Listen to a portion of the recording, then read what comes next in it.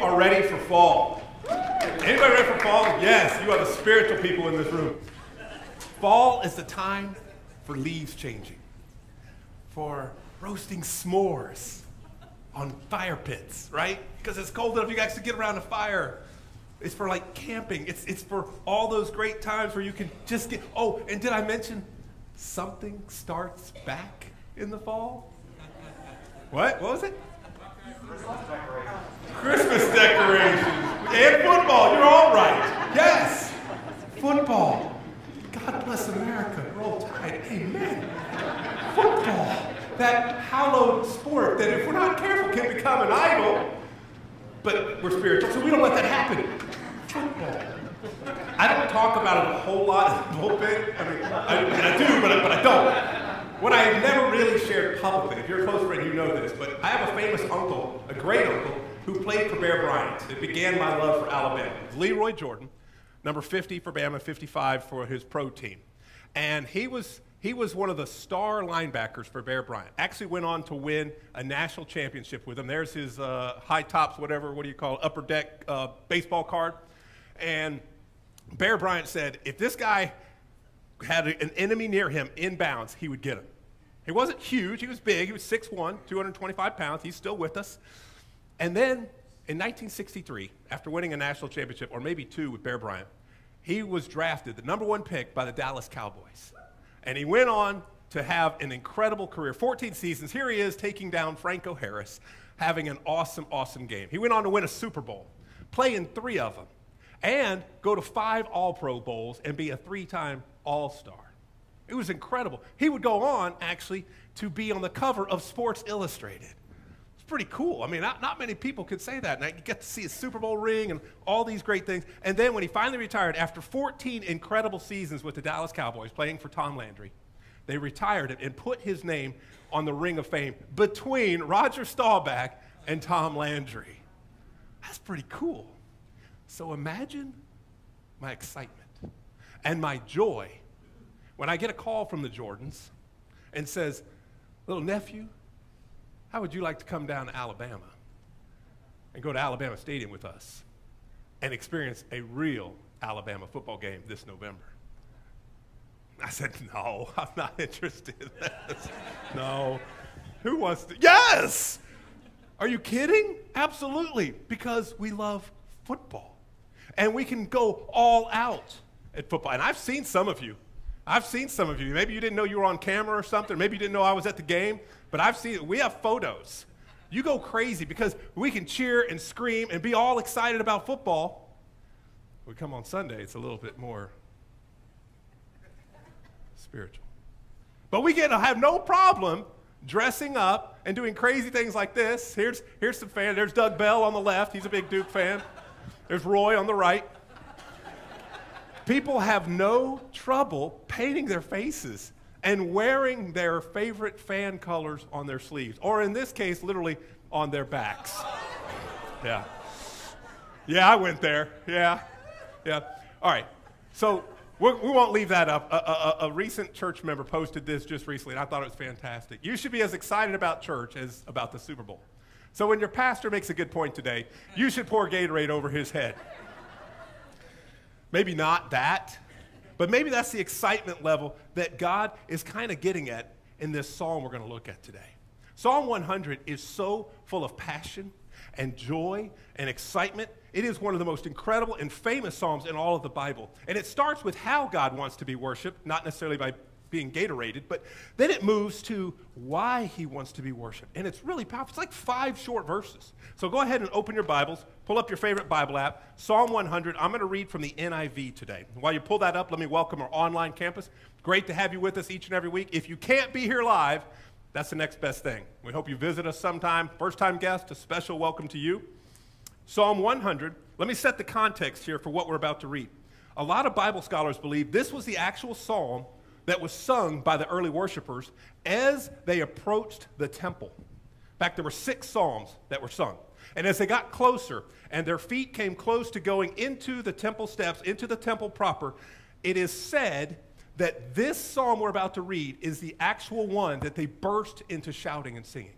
And that brings us to our very first word. Look at this verse with me. It says, shout for joy to the Lord, all the earth. Worship the Lord with gladness. Come before him with joyful songs.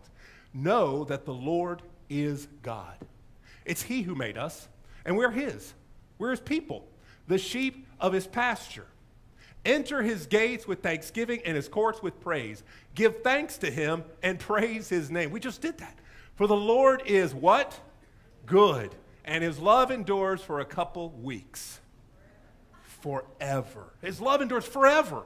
His faithfulness continues through all generations. Notice how that psalm starts. What's that first word? I did not hear that. What's that first word? Okay, 7 of you. Awesome. One more time. What is that first word? Shout. Yes, it's incredible. That is what it is. Notice that it's a command. Notice that it doesn't look like a suggestion. If you're happy, you might want to shout. It's not like that. He's saying worship. Worship is not passive. We get all excited about football, myself included. But we come to church, we're like, yeah, it's okay. We prepare for football. Some of us do crazy stuff, man, shaving our bodies and putting on makeup and doing all kinds of stuff. But do we do the same thing for our worship times together? Worship isn't supposed to be a spectator sport. We're not supposed to let others do it. Pay these, fantastic musicians and we go to these big churches and there's big laser lights and fog machines and Cirque du Soleil dancers spinning on hula hoops and all kinds of crazy stuff. And I'm just like, what have we made worship? I'm so grateful for what we have. But we're not supposed to just watch it and like applaud it lightly like that. That was fantastic. What a fabulous song. 9.5. 9.7. Ooh, that was my favorite song. 9.9 or 2.6 because there's always that one Russian judge. You know what I'm talking about? They're always colluding and doing. Okay, all right. So here we have Psalm 100 saying straight out of the gate, shout to the Lord, worship him, do it joyfully, and know that he is God. He is the one who made us. It says know. Don't miss that. That's an easy word to read and forget. It doesn't say wonder if you were created specially. It doesn't say hope or guess or pray or think about. It says know that he is God. It is he who made us, and we are his. Verse 3 says, we are his people, the sheep of his pasture. So in these next 24 hours, why do 2 billion worshipers come together and worship the Lord? Why worship the Lord? Think about that. The first answer is because he is God. It shows us right there in the opening passage. God wants us to worship him every day, absolutely. But there is something special about Sunday. There is something special when we come to worship, when we gather, because this is the day that Jesus rose from the dead.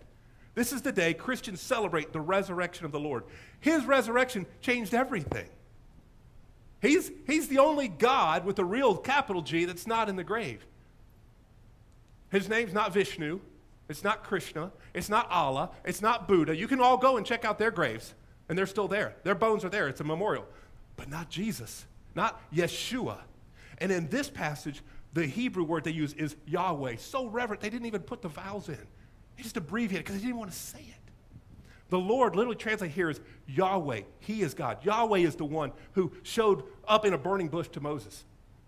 Yahweh is the one who showed up in a towering tornado of fire at night and cloud by day to lead Israel. He's the one that showed up and shut the lions' mouths in the den. He's the one that showed up and fed manna to the children of Israel and set down fire on Mount Carmel. Yahweh is the Lord. The psalmist says the Lord is God. It's not to be debated. It's not to be questioned. I love it. He doesn't even assume anything. He just says, this is the truth. Boom, deal with it. Yahweh is the Lord, and the Lord is God. We worship him because he's God. Can it get any more obvious than that? Let's bring it down to modern day things that we can relate to. Toy Story. I love Toy Story because there's little green aliens, and they worship, what is it? The claw. How many have seen it? Love it. The claw. And anytime the claw does this little movement, they look up, oh, it's about to move. Somebody's going to be chosen. And when they do, the claw comes down, and it grabs somebody and go, ooh, he's been chosen. And they worship it because he's the claw.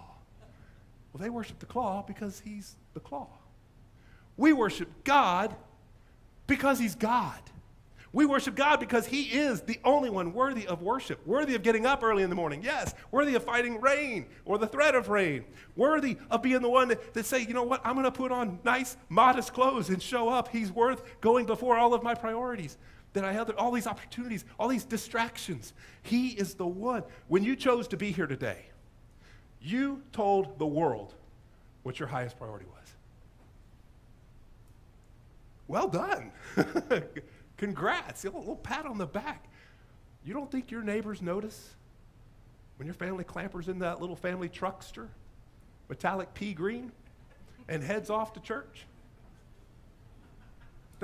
Somebody knows what I'm talking about.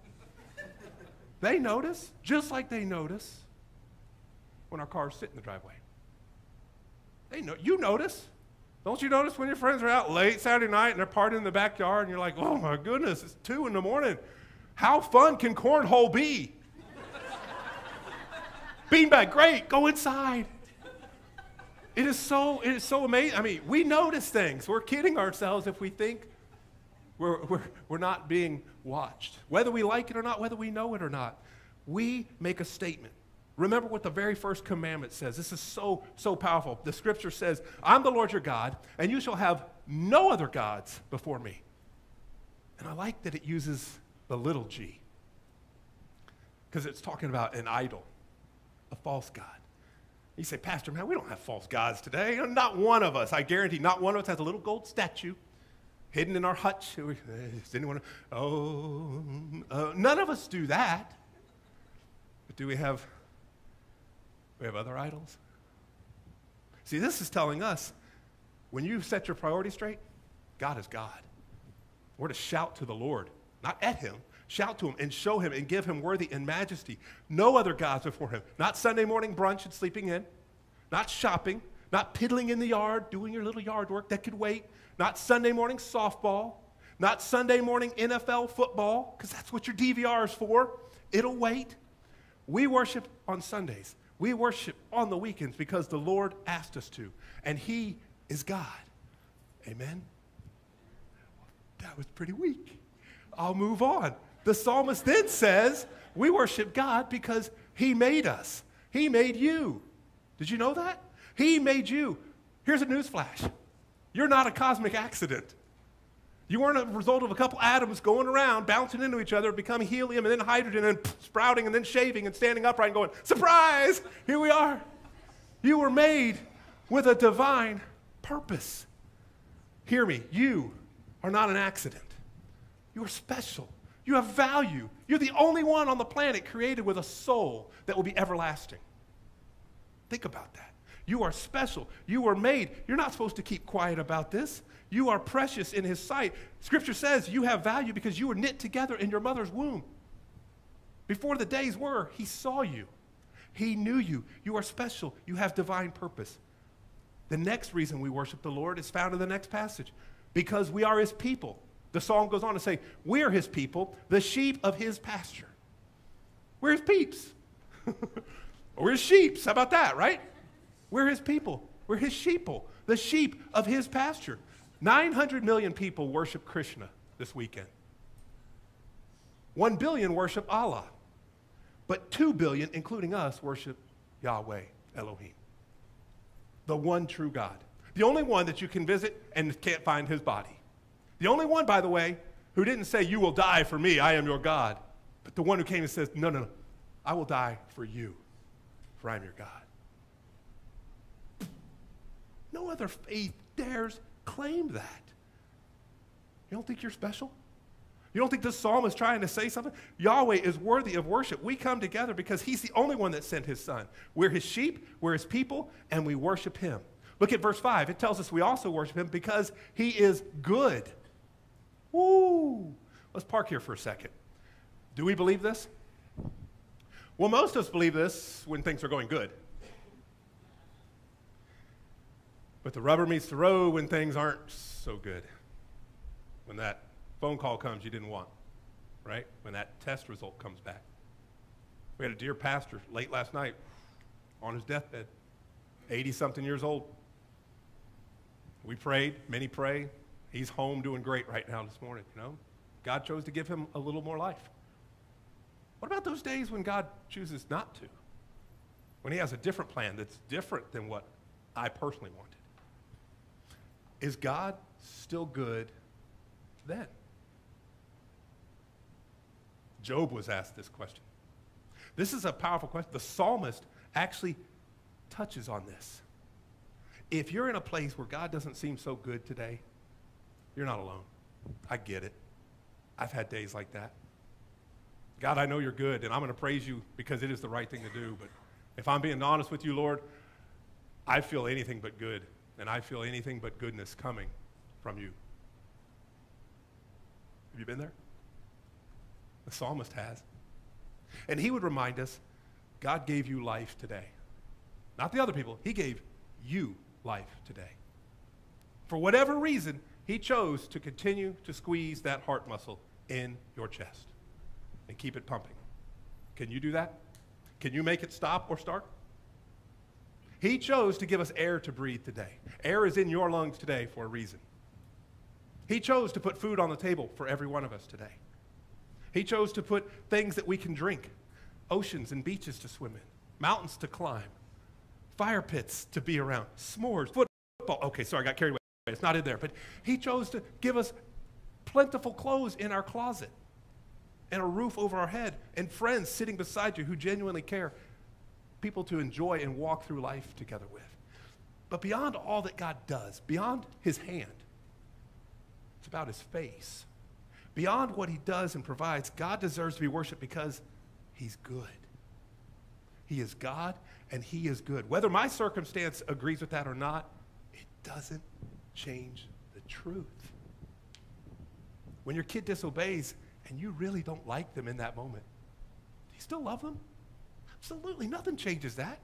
You may not feel good, but there's nothing that's going to change that. When my son or my daughter does something that just, why? What are you doing? Do I pack their suitcases? See, you're out. Man, loser. No. Nothing changes my relationship with them. So if God is good and God wants to be worshiped, and we see that we're supposed to do that, the obvious next question for us today is, how does God want to be worshiped? And the psalm reveals that. In fact, verse 1 talks very clearly. He says God wants to be worshiped, and that very first word is shout, right? Look closely at your translation. Make sure you don't have the one that says, whisper to the Lord, all the earth. Because it's not there. Whisper to the Lord. It says shout. Clearly, he doesn't mind being worshiped loudly and wholeheartedly. That's a lesson for us. Don't miss this. Some people, especially in our culture today, will say, you need to back down on your Christian faith. You're just a little too fanatical. Oh, if I could just be called a fanatic for Jesus. Oh, if my life lived in such a way that people go, man, there's something different about you. You are a freak. I'm like, bring it. I will be happy to wave the freak flag for the Lord. I am happy to do that. If I live in such a way that I stand out and people say, what is your deal? You're like that Jesus of Nazareth. Oh, really? Thank you. What a compliment. This is so cool. He says, worship the Lord. It's not supposed to be. Pastor, you're getting carried away. Your faith is a private thing. Well, not according to the one who made me. He says he doesn't want us to be private about it. He says, shout to the Lord, not whisper. He doesn't want us to always be quiet. Are there times to be reverent and calm and absolutely, and sing passionate, quiet, intimate songs to the Lord? Totally. It's one of my favorite styles of worship. But it's not the only way. God's a God of variety. And here he says shout. That is apparently a very proper value. In fact, the volume in Psalm 29 is even more off the chart. And if you were awake last night, you heard it. It says this, the God of glory thunders. Anybody hear that last night? That thunder and stuff? Woo! Man, that's power. I love it. Notice it doesn't say, quiet thunder. I love that. There's no such thing as silent thunder. It sounds like a bad pro wrestler name, you know? Let's welcome to the ring, silent thunder. That's just weird. The God of glory thunders. When Jesus entered into Jerusalem riding on a donkey, the people were shouting, Hosanna, Hosanna, woo! And they're throwing their cloaks before him and palms and saying, Hosanna, Hosanna. And guess who was the ones who were mad? Pharisees, the religious, the prim and proper ones who speak in British accents. And they came up and they said, Rabbi, rebuke your disciples. Tell them to be quiet. And Jesus said, nay, chap. If I tell them to be quiet, these very rocks will shout. What? Jesus apparently knows it's okay. It's okay for you to be expressive sometimes. Not to where you call attention to yourself. Not to where you're demonstrative here and you're trying to look at me. It's not about that. But it's okay to sing loud. It's okay to worship alone in your house and sing loud. It's okay to crank something up in your car and sing to him and let the world. In fact, here's your challenge. This is a little early for your challenge. When you leave this place, if you choose to accept this mission, crank up some worship music on your way out of here. Dial it up, 106.7, 107.7, or if you're old school and you got a cassette like I do, woohoo! Put in some Striper, something. You get extra points if you have a Striper cassette, by the way. Put in something. If you don't have Christian music, well, that says something right there, doesn't it? Get some. What are you feeding your mind? And crank it up. If you got kids in the back seat, they're going to hate it. Do it louder. Sing louder than them. Here's what's going to happen. They're going to think you are nuts, and the world's going to know you serve a God. And these kids are going to remember it the rest of their lives. You remember that day Mom and Dad got in the car and cranked up something there? Woo! No! Shout to the Lord! Man, they can't sing at all. But I think they love God. Man, what a testimony. The God of glory thunders. The second thing we see in these verses is that we're supposed to worship God through service. Wow, well that's pretty wild, because my translation says worship the Lord with gladness, but some translations say serve the Lord with gladness. You know why? Because the Hebrew language is so powerful. They use 7 different words for worship.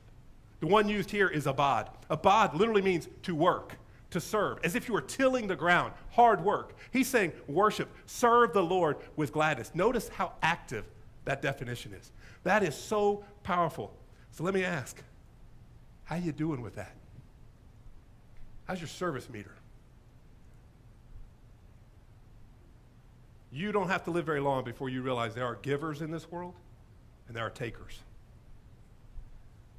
Lord, help us to not be the takers, to where we only come and sit and soak and we go about our way. We should be known by being radically generous with our time, with our talents, with our treasure. I shared this my very first sermon years ago. It kills me that if you go to a restaurant and you talk to servers, they fight to not have to serve the Sunday after church crowd. You know why? We asked them. Man, I wish I hadn't. Can I ask you something? How do people like, it's obvious I went to church, and you say, you really want to know? Yeah, tell us. She said, we fight to not have to serve this crowd because you're the most demanding of anyone we serve. And you're also the chintziest and the cheapest of tippers. Man. You know what? If we loved loudly and we lived in such a way that we serve with gladness, they would be fighting to want to serve us. The Christians are coming? Are you kidding? Sign me, put me in, coach. I'll come. They so love people. They're radical, and they're none of this 10%, 15%. Man, this one person tipped me $100. Oh, and then they invited me to church too, which is cool because they tipped me $100. I'll go. You know what's horrible? When you hear the stories about the folded $20 bill, and the person gets excited when they're clearing your table and you've gone and you open it up and it's a fake 20 and it says, Jesus loves you. Oh my goodness. What do you think that says about the Lord? Well, your Jesus is very cheap. Think about that. People are watching us. It's not just when the car leaves, it's when our car pulls in to O'Charlie's. And how we conduct ourselves. And the things we say as they come to our table. Man, we're supposed to be reflecting love. We're supposed to have the spirit of joy and worship Him and serve Him with gladness and come before Him with joyful sin. We got to see this service in up close and personal this past week. Marin and I got to go to a prison ministry that focuses on Christian books and Bibles and getting Bible studies into prisons. And we got to go to this. This guy right here is named Armando. And if you can look close, you'll see push pins all over. This is where the ministry is in a prison. Every time you see a push, I didn't even know there were that many prisons. And we got to talk with Armando. Man, his eyes lit up. He couldn't believe, We as a church, by the way, donated 1,247 books to this ministry.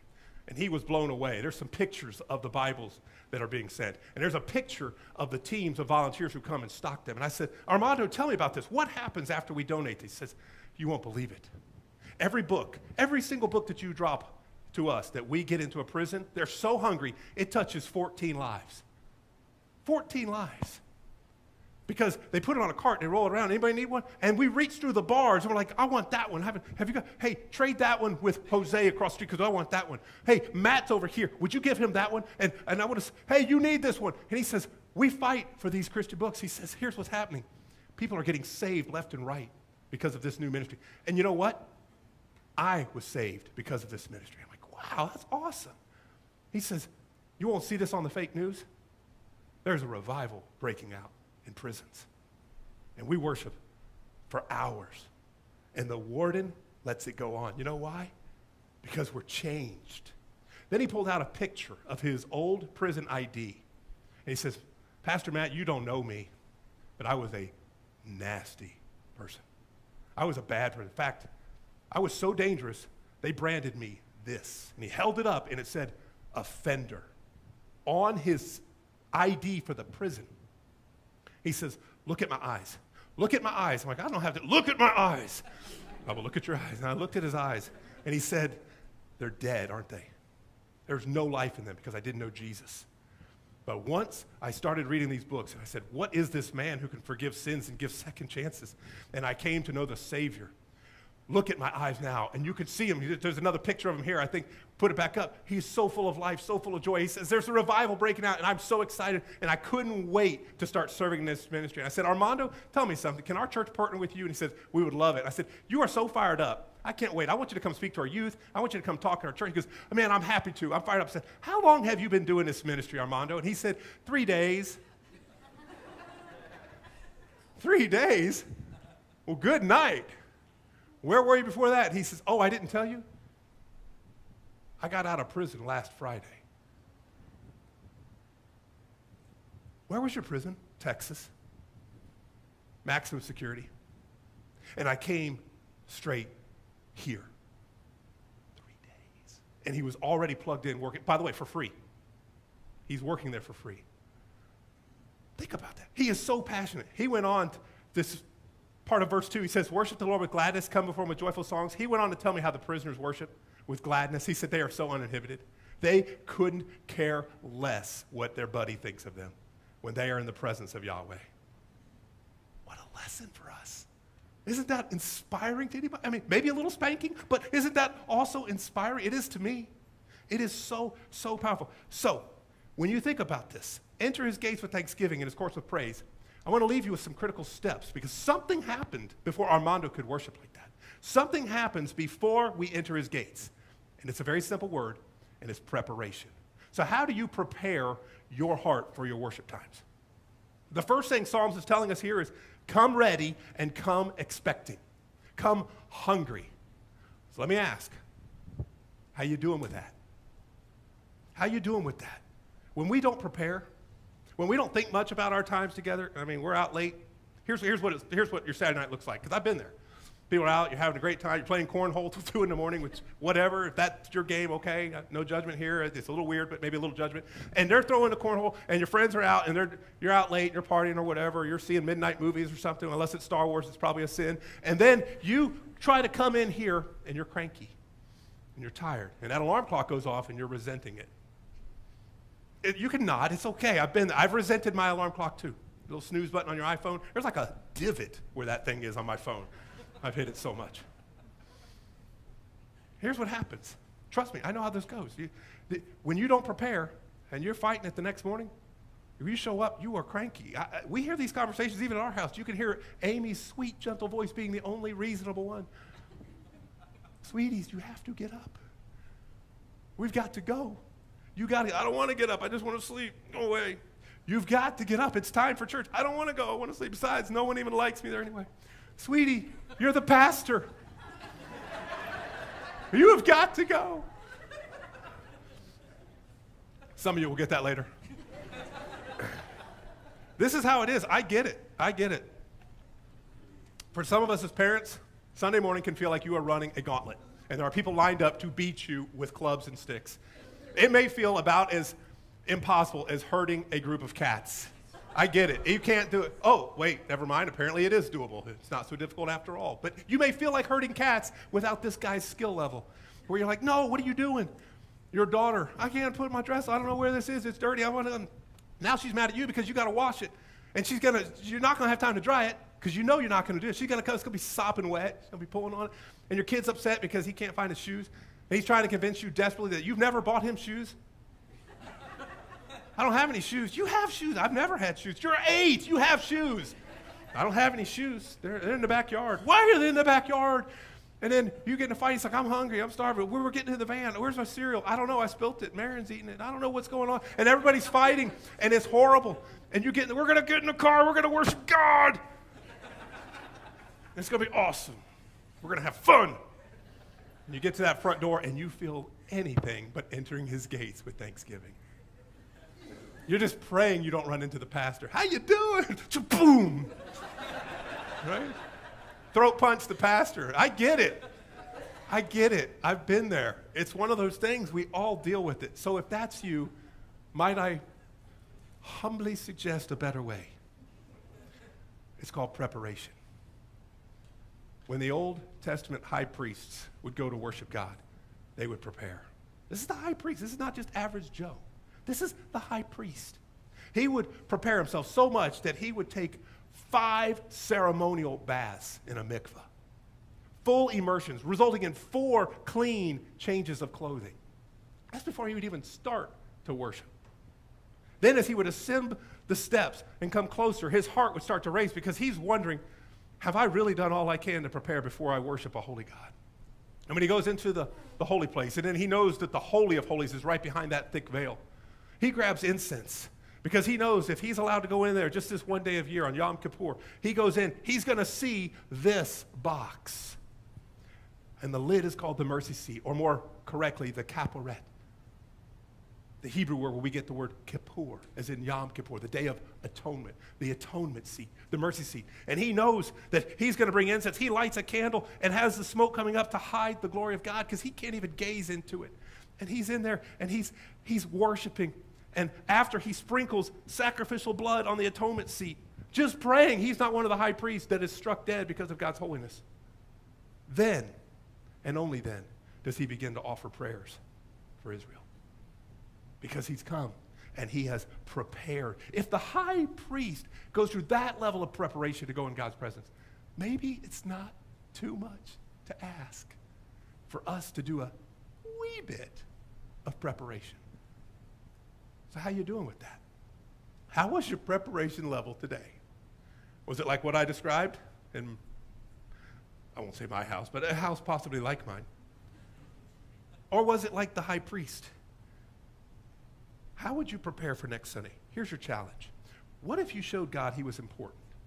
By Saturday night, clearing your calendar as the sun neared its setting, and you said, we're going to go to bed as a family at a decent hour tonight.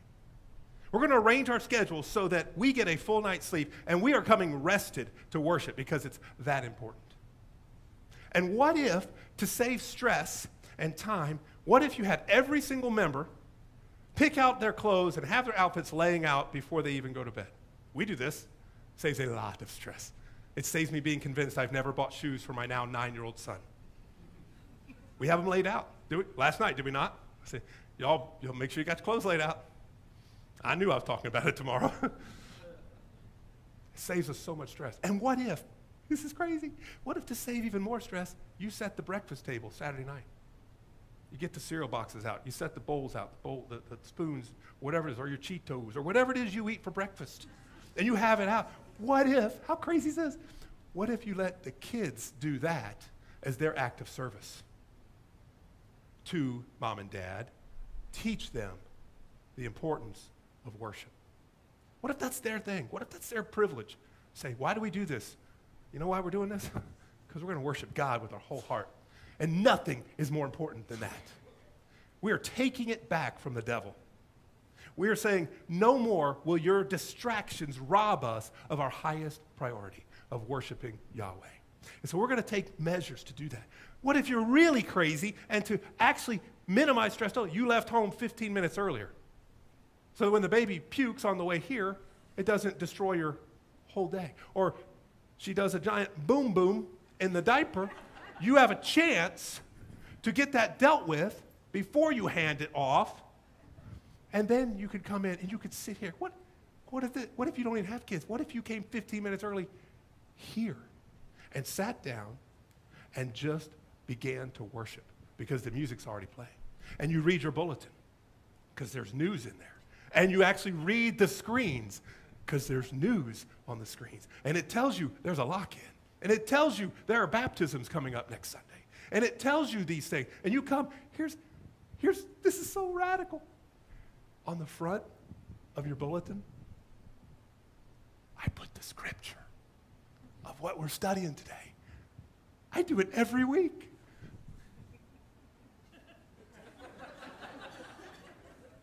What if you got here 15 minutes earlier and you saw it and opened it up and allowed God to begin to speak to you and you read it ahead of time? It's there. These things matter. What if you showed up and you didn't wait for the second song to arrive? These things matter. It's all about priorities. You do what you want to do. You're not late for your job interview. Well, I hope you're not. I can tell you how it went if you were. You're not late for your vacation departure time. We prepare for that all week. Some of you, I know, you leave on Friday, you got your suitcase open on Monday. Like, I need that. I need that. This is a girl, by the way. I need that. I need that. We put that much preparation into it. But seriously, guys, do we do any preparation for coming to worship God? Do we? This is so crazy. A little advanced planning will make your worship experience so much more joyful. Then, as you arrive here prepared, start with thanksgiving. This is so powerful. Start with thanksgiving. The early church, that's what they did. They wouldn't dare show up into God's presence and ask for things first. Lord, give me, give me, give me, give me, give me. That's one of the reasons we put the offering right up front. You know that? It's biblical. Come into his courts with thanksgiving. Enter his courts with praise. We come. And then after we've given our worship and we've sung to him for 15, 20 minutes or whatever God leads us to do, and after we've worshiped him through his spoken word and we've heard a message, then and only then do we come and we have the appropriate time of asking him for the petitions of our heart, where we come and we pray. The highlight of our day, where we can come now and say, Lord, we've worshiped you. Will you help me with this? I need help here. I need this. Will you meet me here in this place? And then, and only then, will we leave changed. Let me ask, do you leave changed? Because this is where it gets so good. I love this. Here's your truth grenade, by the way. I love this because Madeline Banks quoted a truth bomb this week, and it just absolutely made my day that these teenagers are getting it and listening. It's so cool. See if you can figure out where I'm going with this, okay? Go ahead and hold your heads because they're about to explode. When the people of the land come before the Lord at the appointed festivals, whoever enters by the north gate to worship is to go out the south gate. Whew, this is so good. Whoever enters by the south gate is to go out the north gate. No one is to return through the gate by which they entered. Why would God say that? Why? Doesn't God know we parked our camel out the door I came in? My donkey's out that. Why do I got to go out this? Biblical scholars who have studied this have said, is it possible that God is trying to communicate to us that nobody ought to leave worship the way they came in? Everybody ought to leave God's presence changed. Everybody ought to leave changed. If we didn't, I wonder what happened in our life that we didn't encounter God's holiness. Because when you get in the presence of a holy God, you are not left the same. It can't happen. Look at Moses, man, his face glowed so brightly, he had to hide it from people. Think about that. When you get in God's presence, everybody ought to leave changed. If you came in here today mildly interested in Jesus, you should leave fully interested in Jesus. If you came in today and you're mildly committed to your marriage, man, I want you to leave today totally committed to your marriage. And if you came today not knowing God as the personal Savior and you don't know, man, I pray that you will know him today as Redeemer and Savior, friend, Lord. So, let me ask you, do you leave changed? Will you take these challenges to prepare for worship? Psalm 100 lays out such a beautiful and brutal path for us. Everybody ought to leave changed. Let's pray about it. Bow with me. God, I thank you for the truth of your word again, that it is so alive, sharper than a two-edged sword. Lord, I thank you for speaking to me all week long in the privacy of the office where I can study your word and have it slice me open before I stand here. And I thank you that you didn't leave us as orphans, but you became our Abba Father for those who have accepted you as Father and accepted your Son and the forgiveness he offers. Thank you, Lord, for suffering on the cross, for dying for our sin, for being the way and the only way to know the Father.